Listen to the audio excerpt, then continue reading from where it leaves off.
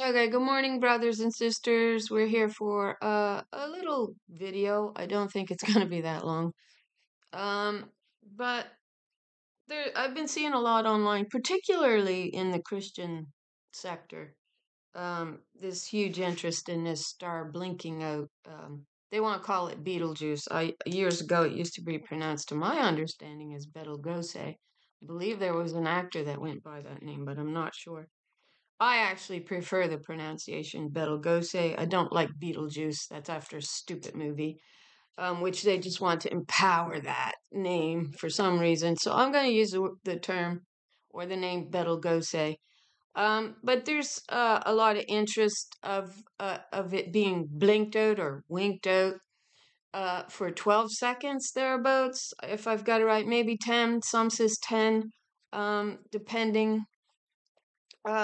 But what caught me about it wasn't so much that this star was blinking out and that the king's coming to get his children and all that crap. That's not what I was thinking of when I thought of it, because I actually saw it without the connection to all the Christian and all that. I just saw it on a side note that this star in the constellation of Orion, which in ancient Arab times was a female with her stars. And what I've come to kind of understand, our story, our picture has changed so much over time that she was the great archer in the sky, and Betelgeuse in her arm was called the central one.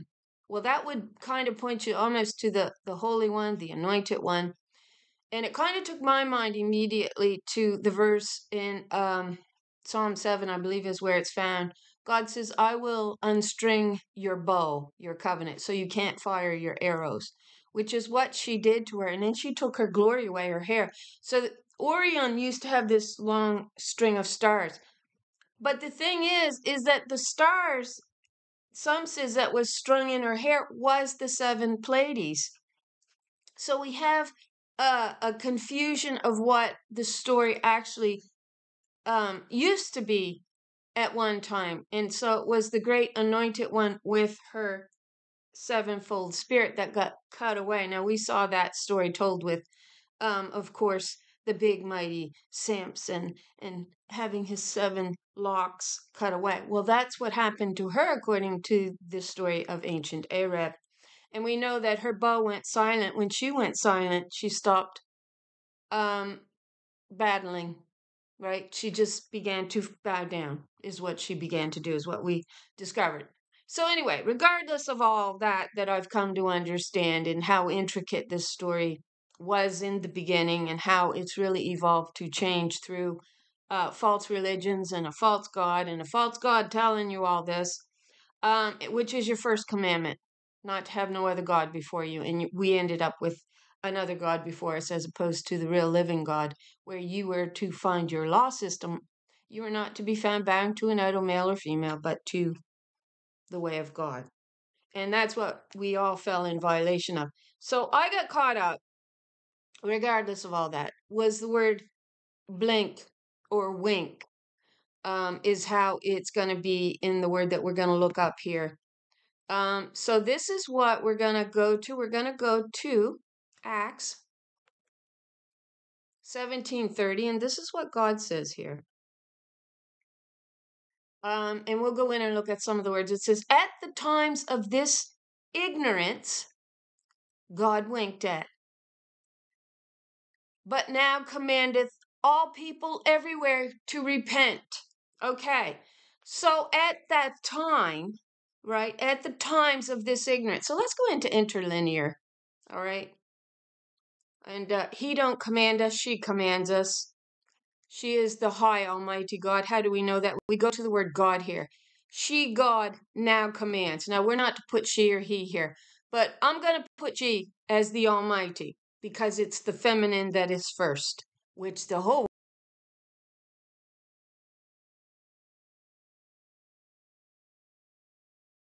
water that she had no power over the clay. Well, man don't form clay in his womb. The woman does. And this word here in the New Testament validates it is 23:16, theos.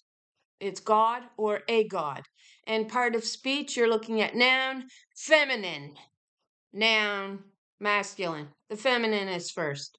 So our father and our mother, but it's our mother who is the exalted one, who is the Almighty God, who was denied her power, but you brought another God before you. He. So properly God, the creator and owner of all things. Okay. So the God that's speaking to us here is our Almighty God, male, female, father. But it's our mother that you really turned on.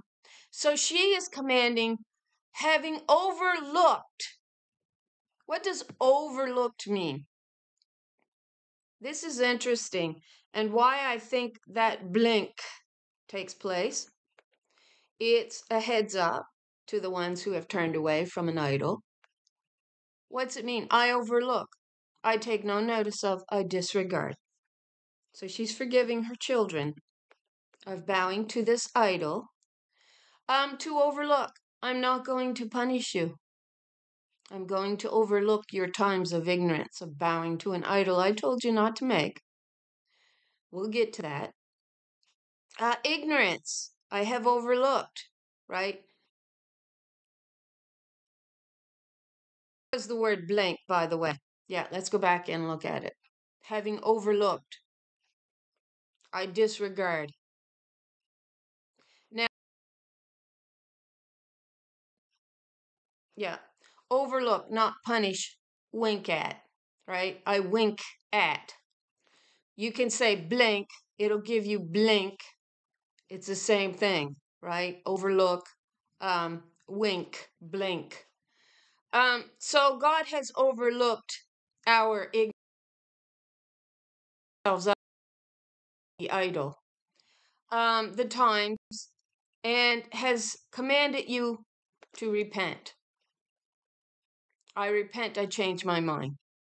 I change the inner spirit, particularly with reference to the acceptance of the will of God. I repent. So what was our first commandment that God gave us? We know our first commandment here. Let me see. So your commandments, Exodus 20 is where our commands are gave to us. I'll pull it up here. So what does it say? Thou shalt have no other gods before me. I am the Lord your God, which have brought thee out of the land of Egypt, out of the house of slavery, out of the house of bondage. Well, you were in bondage to a whole bunch of made-up gods, but we saw the Israelites actually bringing this idolatry right into their very own camp, and that is what followed them right into the Holy Land, we discovered. So thou shalt have no other gods before me. Thou shalt not make unto thee any graven image or any likeness of anything. Anything, neither male nor female, that is in heaven above, or that is in the earth beneath, or that is in the water under the earth. Well, that's exactly what you're guilty of, making an idol, a male idol. They made male and female. We discovered they made both a male and female idol. Over time, the males tore the female one down. They brought in this idea of a king as God. God says, you didn't want me. You wanted a king. And here at the end is king. And then they had to develop this term, king of kings. God was never a king. God says, you saw no image of me. You make no image of me, which is why it takes you to the word 23:16. Noun feminine, noun masculine. But you denied the maker of the clay, which was your mother. You weren't to make an idol of mother, no more than you were to make an idol of father. But the men said, hey, if we can tear that one down and leave our standard, we'll be the God of this world. Which then leads you to the idol in Daniel 2 that you made, an idol of a man. And you've got women bowed like your harlot, like a common harlot, worshipping man as God. Now, we've got other things to talk about here. So we hit this verse in Romans 13:11 in connection to the blank. All right. Okay, so let me parallel this. We'll look at these words here in this verse. So it's Romans 13:11, and God says, and do this, understanding the present time, The hour has already come for you to wake up from your slumber, because our salvation is nearer now than when we first believed. That ain't a man. Your salvation is the truth. That's what we discover. Your water is identified as the truth, and you are free to come and wash the blood off of you. That's found in Isaiah 55, verse 1.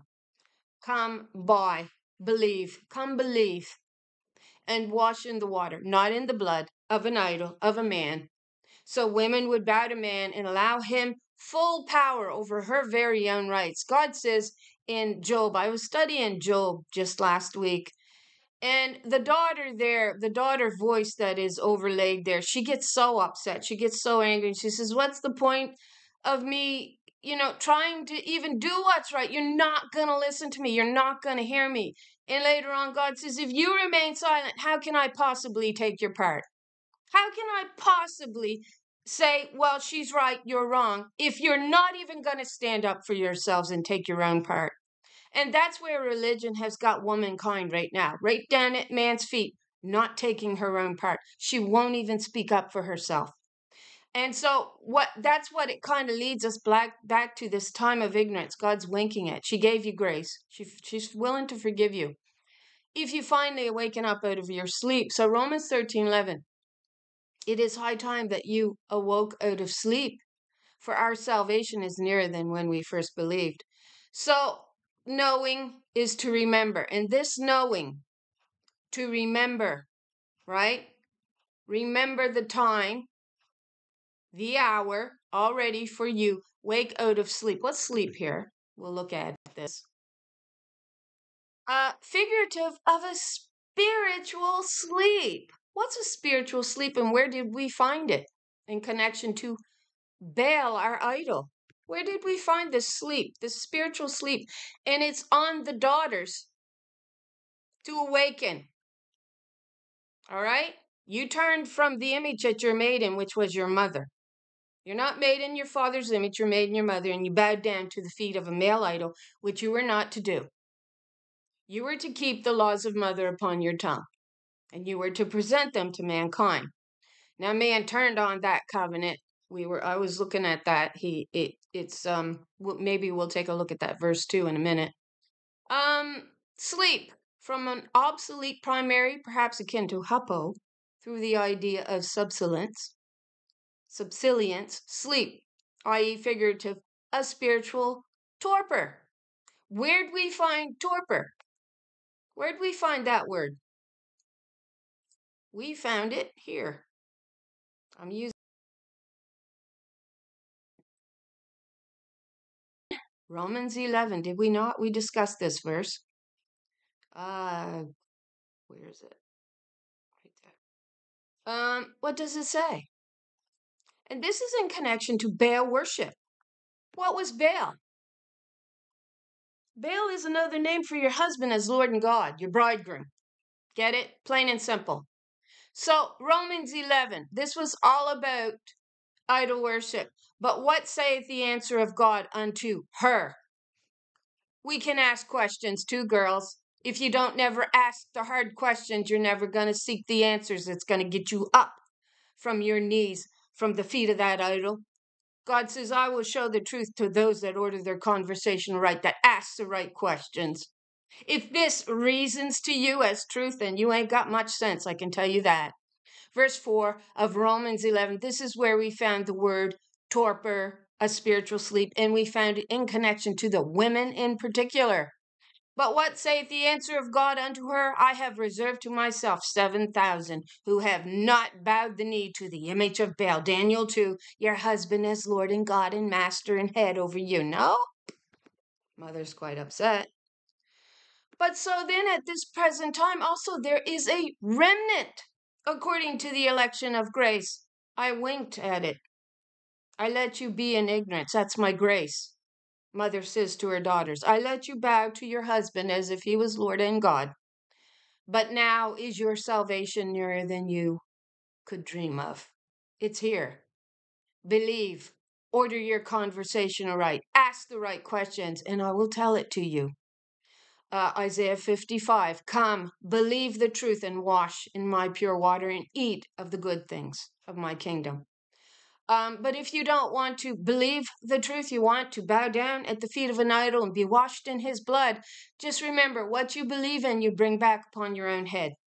And that's more or less just what you got in this society. Women bowed to man as if he was Lord and God and head, and she got just what she deserved by doing that. She got yoked under his religious lies and laws. She's the one that's been forced to drink the bitterness out of the law system, not him. She's the one that's been forced to carry this burden, the deliverance of children upon her, not him. God says, you're without excuse not to understand my Godhead. I manifested it in what I created for your very eyes to bear witness to. And then you bow to man as if he's God and allow him to yoke you under his lies. So you brought it on your own head when you decided to bow to that lie. So I wink at that time of ignorance, God says. So for even so at this present time also there is a remnant according to the election of grace, according to the time of my forgiveness. I have allotted you a time to pick yourself up from the feet of the idol. And if by grace, then it is no more of your works. I have forgave you, and I'm going to offer you the truth to believe it. Now that's your choice. You can either believe it or not. So 7, what then? Israel has not obtained that which he seeketh for, he don't seek for. Israel was the woman's seed, she, women. And we saw that contamination of Balaam, Balak, coming in as a plague into the woman's seed, where the men began to take these harlot wives into themselves and hearken to their religious lies and law, which come from Balaam, and Balak. And so this contamination began to spread through the camp of Israel, and it began to contaminate the women inside that nation as well.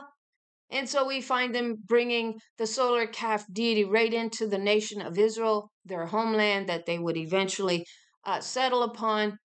And so we know that over time, the solar calf deity turns into Baal, the idol of a man standing as your Lord and God, which is also why you're supposed to part the waters of this admix of doctrine. It's really symbolic of 2 covenants, one of blood, the man, and one of water from the woman. We see that symbology actually when we get deeper in our studies and when we're asking the right questions, God will provide the answers for you. But in Genesis 15:9, we saw God saying, take these 3 animals. One was a heifer, one was a she-goat, one was a ram. And in the final 2 was a dove, which is feminine, and then a pigeon, masculine. Well, these final 2 animals were not to be divided.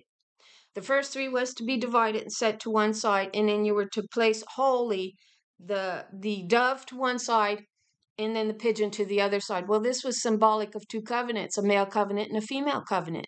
There's nothing else it can symbolize. But the truth was going to walk up the middle. The sword of truth would part the admixture in the end. And this is the covenant. And from that would come the true covenant of God. So we saw over time the Red Sea come in and hid her steps. You no longer saw my steps, God says. And we know the presence of God on earth was identified as the women inside the nation of Israel, who the men were really rejecting, which is why Balaam and Balak sends in their own women who already knew their religious lie and law to contaminate the men inside the nation of Israel, which is also symbolic of the serpents that were coming in poisoning the men. And we saw the women over time lose their position of power to a made-up male god, which was Baal, which came from the solar calf deity in his contamination. God says, I didn't ask you to eat meat. I didn't ask you for your holy days. I didn't ask for any of these things. I asked for thanksgiving. That's all I asked for. I told you to make no idols, neither male nor female. And in the end here, you're calling out to a king. And God says, you didn't want me, you wanted a king. And so you're not making sense, you're not reasoning, you're not ordering your conversation right to have the salvation of God presented to you, which is to buy and to believe the truth in the word of God, which is represented as water, pure water. So then it says, what then has Israel not obtained that which she seeketh for, which takes us to the verse in Isaiah 54:1, the contamination, which is what the more are the children of the desolate spirit, she. Then of she who has a husband, Baal, he marries himself, Baal, a woman who'll spout back. That's a harlot bowed at its feet, spouting man as God, because she won't stand up for her own cause and her own issues in the land, which then brings back her own bitterness of the law right back on her own head, because she ain't got the sense enough to reason and order her conversation right, which God will provide you with those answers if you truly seek the truth. So has she not obtained that what she sought for? Which was the restoration of her children back to the spirit of her original covenant. But the election has obtained it, and the rest were blinded. So we can go back to a blink in the Old Testament. We can. We're going to do that in a minute. So has she not obtained that what she sought for? So when we look up the word, I think it's seek, it may be obtained. Removed once from that or twice from that is the word birth, I believe. So it's definitely not the males here. We see the males standing around as if they can give life. Why now do I see every man standing around with his hands on his hips as if he can give life, and every face is turned pale? So the men still think they're the God who gave life. Father gave life to everything. Well, man don't give life.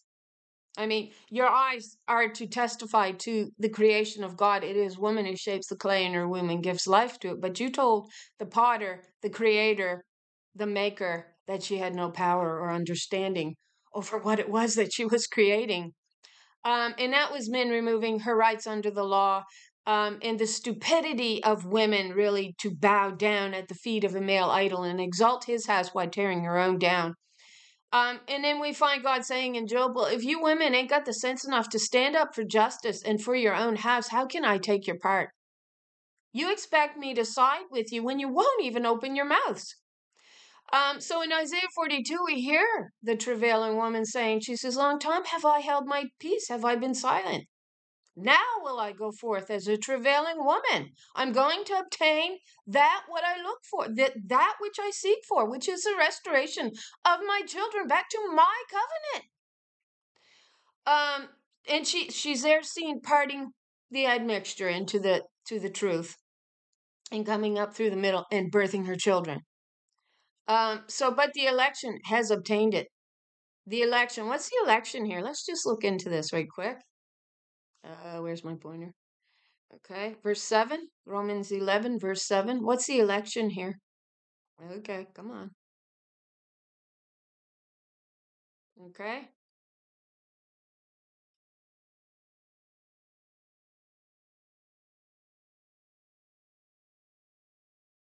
Verse 7, we did a study on this quite a few years back. So the elect here is 1589, Strong's Greek 1589. This is how we order our conversation right, by asking the correct questions and then going in and seeking for the answers by looking up the Spirit to form that truth within you, not by letting men on the pulpit preach Baal as God, because that's all we're in right now. We're in idolatry.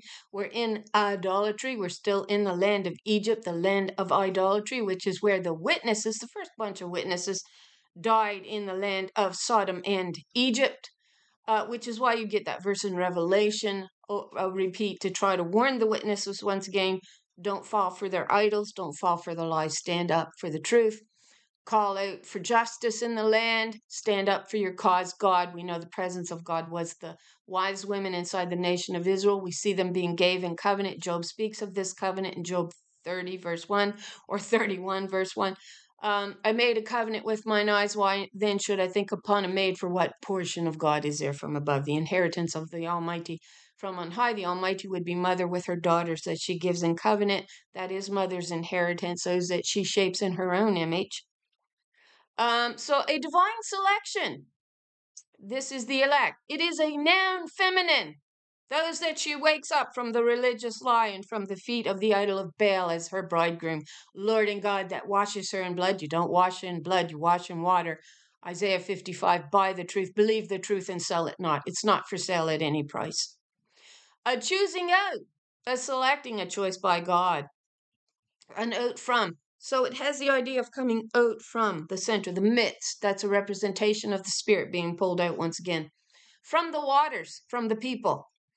So proper selection out of into a given outcome theologically.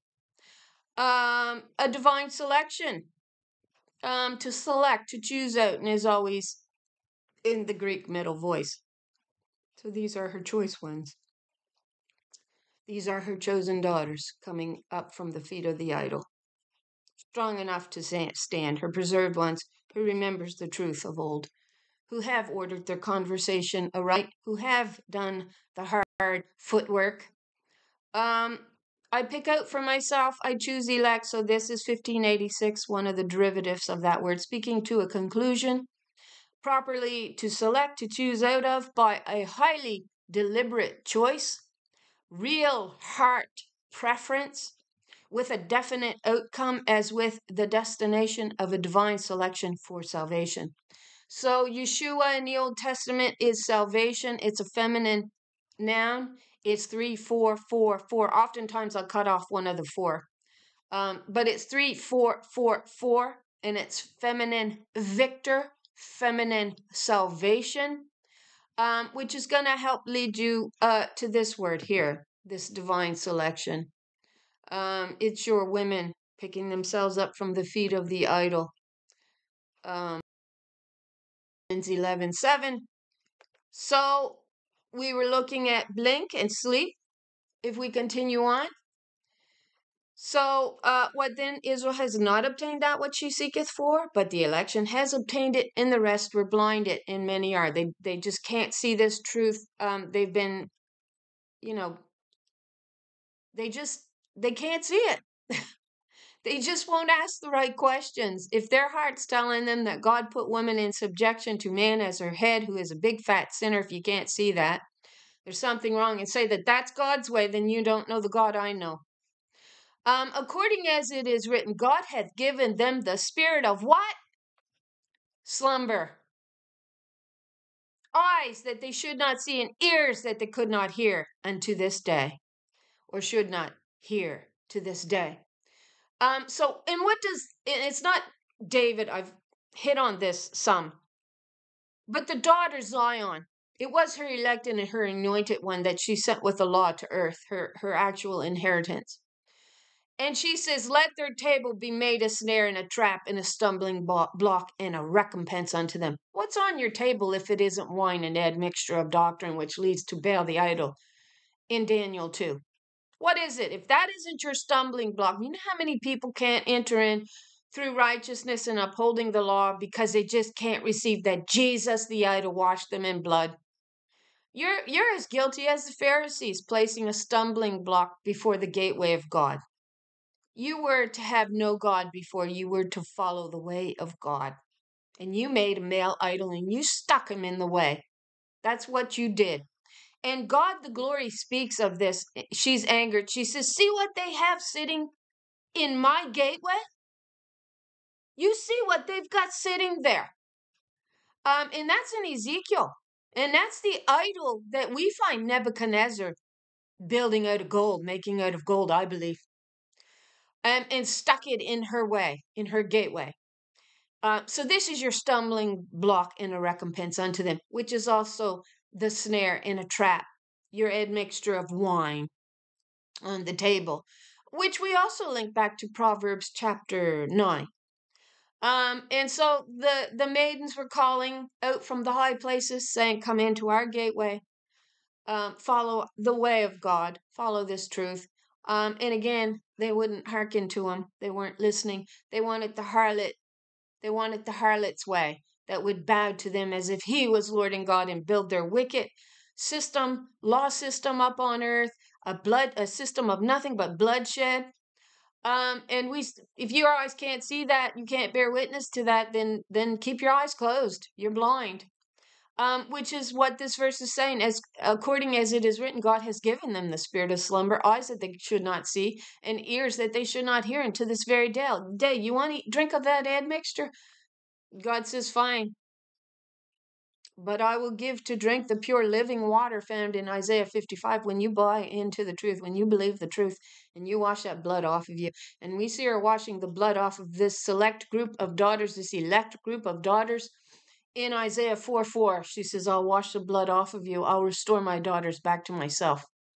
And she says, I'll do that by winking at the time of ignorance. We were young, you know, and you can kind of see that play out in this world. When young girls will run after a guy that they say they love, and he turns up really not to be who he claims to be. He's really just a big old nothing trying to claim he's God. And that's what we see in this world. So she winks at that. She winks at the ignorance of her daughter's willingness to bow to a man as if he is Lord and God. And we do get that. We get that all over the place for anybody who can order their conversations. All right. So when we go in to, what was I doing? We were going to look at the word stupor. A stupor. And we know it's the Lex eyes that was actually covered over. But they went to sleep. So it has the idea of going to sleep in a religious lie. Where she says at the end they will waken up out of the dust of the earth. And I will hear a familiar spirit as of one who is speaking my words, speaking my truth again. So the spirit of stupor, what's it in Romans 11:8? It's 2659. It's feminine. Stupefaction. If I'm saying that right. Deep sleep, torpor, insensibility. Man is God and he's your head. Doesn't that come back to a female body with a male head on it? Oh my, they ain't playing that ritual out today, are they? I don't have a male head on my female body. I have a female head. Yeah, and that was supposed to be my mother. Not my husband, not my father, my mother. 2316 is your Greek word for God. Feminine, masculine. But the women turned from their head and bowed to him as if he was Lord and God. Went to sleep in this stupefaction, deep sleep, torpor, insensibility. Yeah, Father gave life to everything. He did he? Well, if the tabernacle below truly reflects the tabernacle above, he can't. He can't give life. He can't create life. Only she can.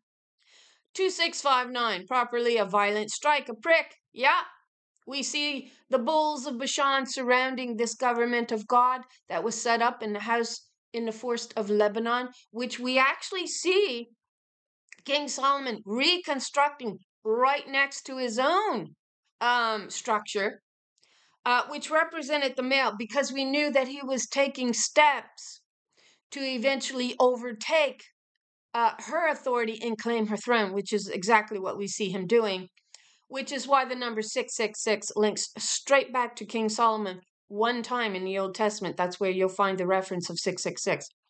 He also was the one who went up to the high places and defiled himself. He took 700 wives, supposedly. A man's only supposed to have one. Which is also links us to why a man has a foreskin, which is why he's supposed to cut that foreskin away. That's a representation of the covenant with the harlot spirit, not the true living God, or the spirit, which was represented by the daughters inside the nation of Israel. We see him taking 700 wives, 300 concubines. He's the one that made the high place. Now he brought King Pharaoh's daughter up out of the city of David to this higher place. But according to study, he constructed it not where it was supposed to be. He actually constructed it almost right next to the male temple, so that over time he could tear that right down and bring her under him. So he was taking every step to do that, which is why then we get the key of Solomon, which is the harlot spirit. Okay, I got to pause this a moment. Okay, we will pause. Okay, good enough.